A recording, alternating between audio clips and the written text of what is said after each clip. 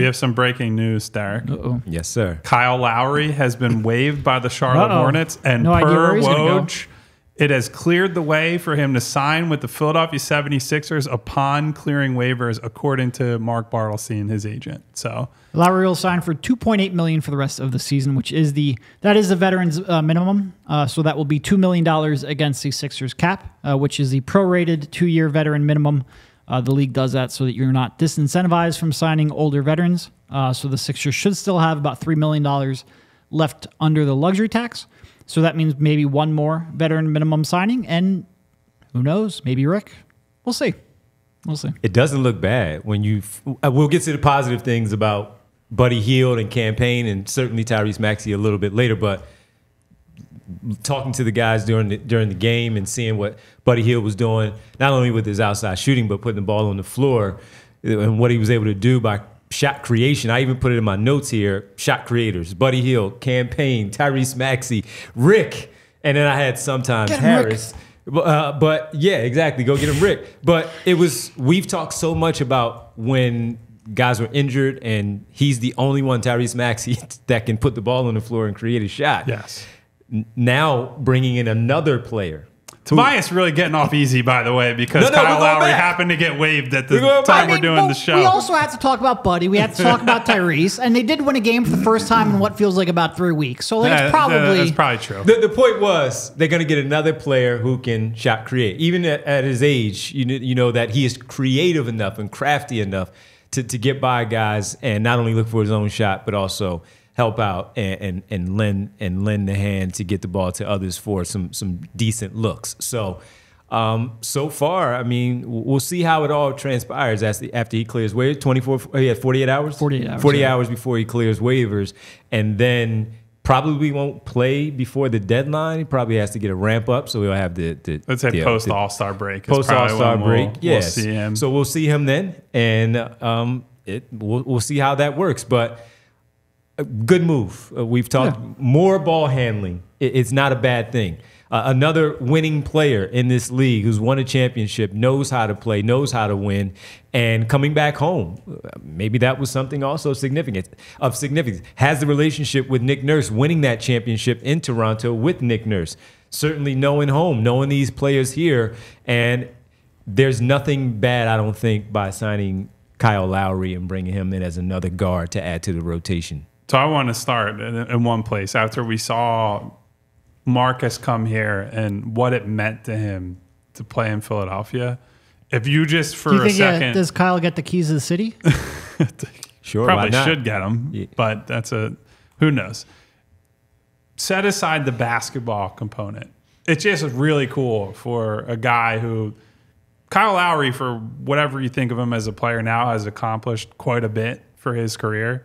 For him to get to come home and play in his home city for the team that he probably grew up rooting for, all that, that's a really cool story. When he gets announced checking in or potentially starting for his first time, depending on how many guys are available, all that, that's going to be a really cool moment for Kyle to walk out of that tunnel and play for the 76ers. Like that, I love that stuff as someone who's like, yeah, I care about the basketball and all that, but like the human part of it is really cool there.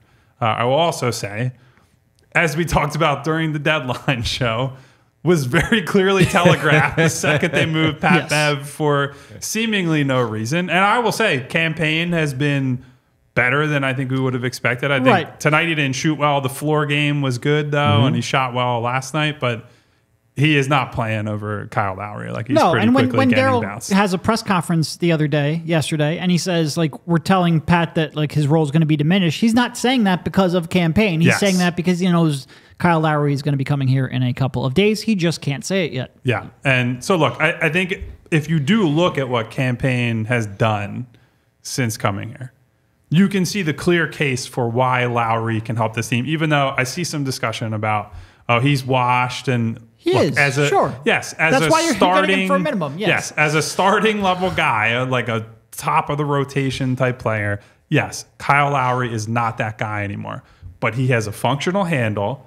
He's functional brain, a good volume shooter. He's a good passer if he's able to get to the spots, which that's a whole different discussion. And in a Joel Embiid centric world, like he might struggle, I think, for this next month or however long without Joel. When it is a Joel from the elbows, Joel post up type of world, Kyle Lowry as an unshy shooter, a guy who can then beat a closeout, hit a quick pass, do a drop off to Joel, do all the little things that a point guard needs to do in that world, he will fit beautifully. Can he defend people anymore? Not really, but he's also, as some other people are pointing out, a guy who will take charges, who will sell calls and do all that kind of stuff. I think this is, for a buyout guy, it's about as good as you could possibly hope for, I think, right now. And that's going to be helpful for this team. And you know what he's going to do? He's probably going to make that pass when Rick or KJ Martin in those minutes, may not be a lot, but if they draw something up like that, I think we're pretty confident that a play like that, it may look like nothing now, but it could mean something in the moment where you're making a 25-foot pass on the B line and you need it to be perfect for the recipient of it to catch it and finish it. That's a point guard who we've seen make that play, make that alley-oop pass many, many times. And for people saying a good move, yeah, it's a good move because as Kyle said and Derek talked about, the money that you're going to spend, and as a buyout candidate who is going to play minutes, but he's not going to start most likely, and he's just going to be a player who has, again, experience, champion, not just playoff experience, but championship experience, playing for a coach that he was with to win that championship. That's not nothing.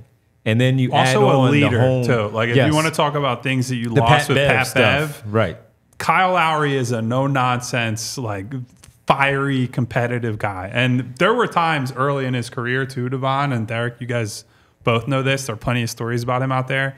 The reason he bounced around early in his career is because he was a real pistol as a person to deal with. Completely unpredictable. Yep. And that's unpredictable is probably the best way to describe it. But as he's gotten older, certainly as he has succeeded and he's gotten paid well for being a very good player, found his different spots that he fit in, players and coaches and what have you, he has mellowed out. He's become a family guy. He's deep into his career. And so now you get kind of the best of that where it's ultra competitive, set the tone every day, Kyle Lowry. But you don't get the, like, hey, he's going to try to fight somebody. Yeah. Right. Kyle Lowry in his late 30s. So on that way, it's better that they've gotten him late in his career. Because early in his career, he was a pretty volatile guy. And just, look, a lot of guys are as they're figuring out their place in the league and they get bounced around. So he's going to bring some veteran wisdom and some real competitive drive to try to do something for his hometown team. And look, I don't want to like tell you everything's perfect because it's not. That's why he's being bought out. That's why you're getting him for the minimum. His defense is nowhere near what it used to be. Like Patrick Beverley right now is a better defender than Kyle Lowry, even though I trust Kyle Lowry's decision-making and thought process. His feet just aren't what they used to be. His offense isn't what it used to be. You're not going to give it to him and ask him to create. Frankly, Campaign's a better creator right now, and I don't trust Campaign. I don't want Campaign on the court for long stretches of the game when everyone is healthy either. But what Kyle Lowry can do, he can make an open catch and shoot three at a pretty decent volume. He can attack a closeout, make good decisions when they rotate, and he can cut and make good plays. And that's what you want. You want a shooter and a decision maker to play 5 to 10 minutes a game when he needs to. If he ends up playing 25 a night, yeah, there's going to be a lot of warts in there. And there might be a little room in between. Like it might be 15, who knows? We'll see how it shakes out. He might play a little bit alongside Maxey because he is a little bigger. He is strong. But it's not going to be a huge role. You're not going to ask him to create, especially when Embiid comes back. This is a guy you want who can fit alongside of Joel Embiid. And I think, especially when you talk about the next couple of weeks, he might look out of place at times. And I think don't overreact to that because you're just trying to win enough games, which thank goodness I picked this one up because it gets tough. You're just trying to win enough games to get Joel Embiid back, and you want people who fit next to Embiid. I think Kyle, as a, like I said, 10, maybe 15-minute per game player, fits alongside Joel Embiid given his current limitations at this stage of his career. And on the season, he has played in, I just had it. He's averaging 8.2 points per game on the season overall with the Miami Heat before being traded to the Charlotte Hornets. 4 assists, 3.5 rebounds, shooting 42.6% from the floor and from three-point range on the season, 38%.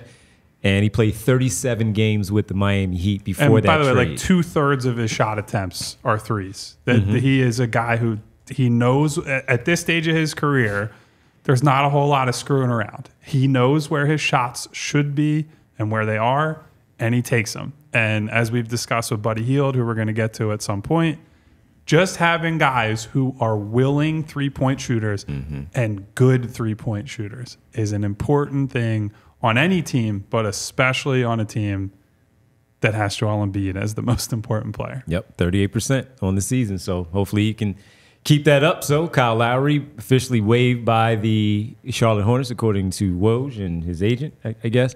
And it looks like that just clears the pathway for him to come home and sign with the Philadelphia 76ers, adding to Buddy Hield campaign, and we'll see what else. We